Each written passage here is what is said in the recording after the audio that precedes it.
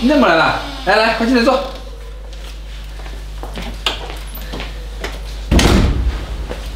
来，坐。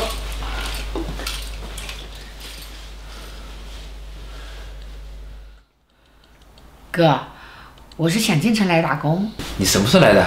怎么不跟哥说一声，我要去接你啊？现在交通啊方便多了，不用麻烦哥。那你现在找到工作了吗？还没呢，还没进到城，身上的钱就被偷了，身上没钱，所以我过来跟哥借点钱，等房子租好了再慢慢找工作。那你住家里就好了，还租什么房子呢？那怎么行呢？不方便的。没什么问题的，就住家里吧。在家我还会照应一下你。不用的哥，我还是在外面租房子的好。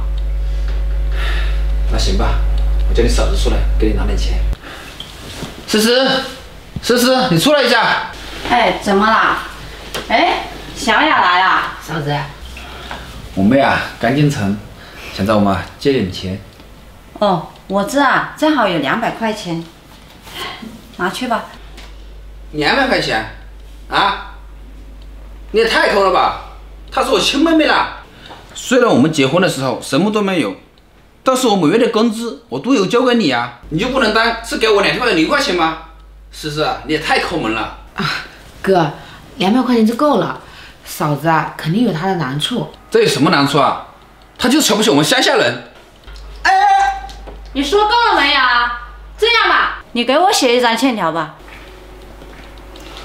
好，我写欠条，等我赚到钱了，我就还给你们。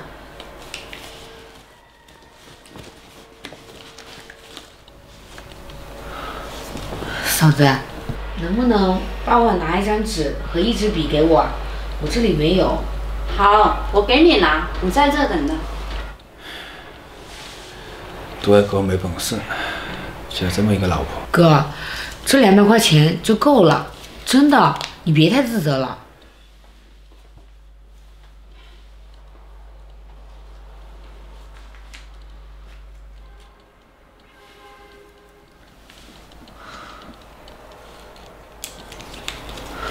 嫂子，写好了。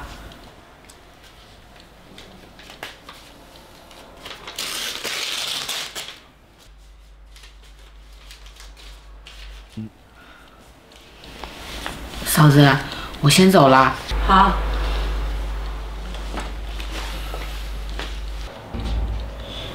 不对呀，这嫂子为什么要把欠条撕成2半，还给了我1半？